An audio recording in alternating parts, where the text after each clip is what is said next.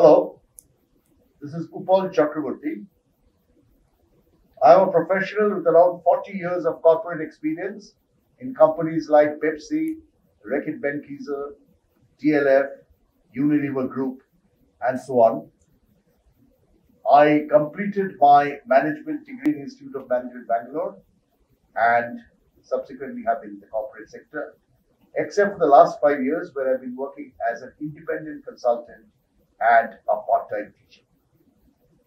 Currently, I am associated with the IEM-UEM group, which is into engineering, offering engineering and management disciplines, mainly in the Eastern region, but also in Jaipur. And it's one of the leading institutes today in the country. I am going to cover here analytics, which is a subject or a topic which has gained prominence only in the last, let's say, 10-15 years. But even in the last 10-15 years, it was not analytics as we know it currently. Currently, it has acquired a different dimension, mainly owing to its conjunction with artificial intelligence or AI. And together, AI and analytics offers immense possibilities for the future. The objective of my three-part presentation is to demystify AI as a discipline and delve on the various facets or aspects of analytics in combination with artificial intelligence or AI. Thank you. Today I'll be talking on the topic Introduction to Analytics. Analytics as a topic is highly intriguing, and what I will try today is to demystify it as far as possible. It goes by various names, right? For example, data, some people call it business intelligence, some people call it big data. It goes by various names, but analytics, which we are referring to today, is analyzing data, humongous amount of data, in order to generate patterns. Today we are speaking of 326 terabytes of data created each day. And this is the amount of data which has to be processed every single day. Now, obviously, the entire data is of no use. It has to be filtered out. It has to be structured in a manner which is useful for most of the people. So let us look at the evolution of analytics.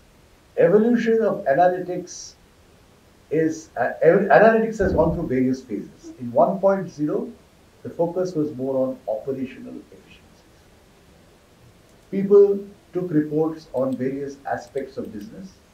What's the sales for the current month, sales of the previous month, or the cost of your product, the wastage in the factory, how much you have spent on marketing, and various other things were presented in a report form where people could take meaningful action based on those reports.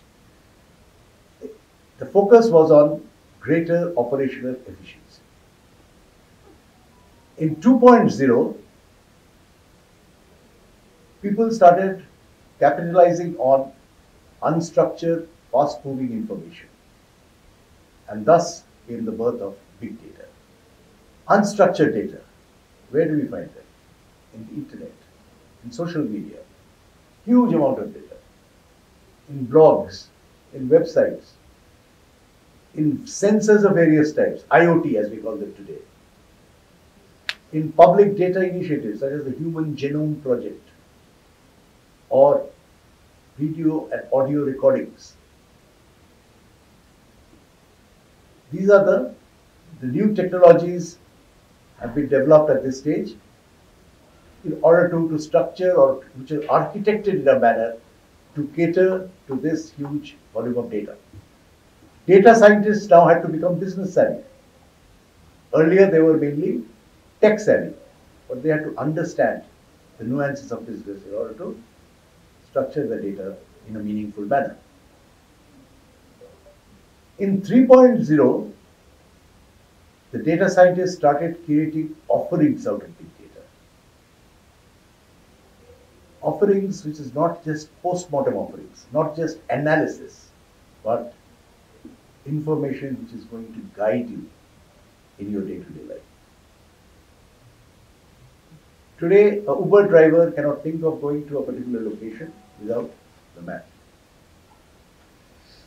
It not only tells you, the customer when he places order for an Uber car, it not only tells him where the cab is located, but also the route that the cab is expected to take and the time it will take to reach it. Now it seems to be a part of our day-to-day life today, but that was not the case even 10, 15 years back. We had maybe GPS, we had GPS in our cars and things like that. First, I remember seeing it about 20 years back when I went to the US. Shortly, it was available in India. But the manner in which it is provided today was not there earlier, where it also actually tells you how long it will take, which route to take in order to reach in the shortest manner, and so on. Then came the LinkedIn, Amazon, etc., the e-commerce industry as we call it. Now, in the e-commerce industry, there is a high volume and velocity of data. So it's not just the volume of data which you're talking about. Data is coming in at a tremendous speed. And it's a mixture of real-time and batch data. Today, people have to create processing by conventional means is not enough. You have to take a decision in real time. Like, it's not just a reporting which we are looking at. We are looking at taking an action. Like beverage industries, like Pepsi, Coke, they are today globally able to access the temperature data, and based on that, a decision is taken on how many trucks to dispatch to the shops. Because it has been found that there is a direct correlation between the temperature in the afternoon hours, let's say between 11 to 4 or 11 to 5, and the consumption of soft drinks. So once they found that correlation, now they have to actually, the faster they could rush the trucks to the various outlets, the greater the revenue or greater the business. So then get the unstructured data, the data on social media, which is not following a structure, it's just a conversation. So there, analytics had to be in conjunction with artificial intelligence, or as we call it, AI. Then came analytics 4.0. Now 4.0 was automated, embedded, and ubiquitous. It is data captured everywhere, not only through traditional methods, but also through Internet of Things or IoT.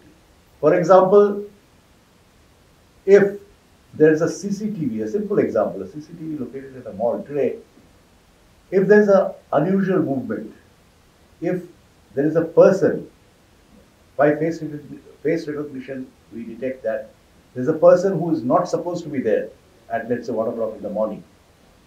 An alarm will be sent to the security guard. Because it's not possible for the security guard to be everywhere. But wherever he's sitting at the front, he immediately comes to know that there is a person at such and such point who has trespassed.